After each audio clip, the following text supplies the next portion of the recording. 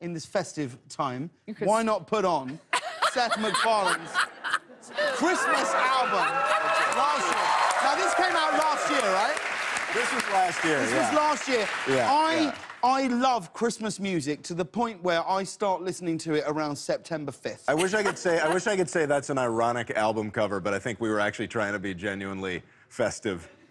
Well, I tell you what, it pulls it off. It really does. I love it. I mean, look at this guy. Just when he couldn't get more handsome, right? Oh, yeah. Come on. I didn't come here to be abused. Oh, no, you're not being abused. I'm serious. I didn't know how attractive I found you until I saw you. I wasn't aware. I thought you were just Seth MacFarlane. If a lap dance happens, James, I'm not going to stop you. But is Christmas a big deal in the MacFarlane house? You know, yeah, I mean, at times it was, you know, my parents had this tradition of using the same Christmas tree over and over every year.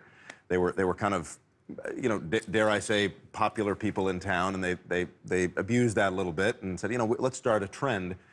So they hauled the old Christmas tree out in the backyard and brought it back the next year with no pines, no nothing. No. And decorated it, this dead thing just sitting in the living room. Like a stalk? Like a stalk with just branches. Just a dead, it's like the Charlie Brown Christmas tree, only not as fancy. What was their reasoning for this? I don't, because they were crazy, I don't know.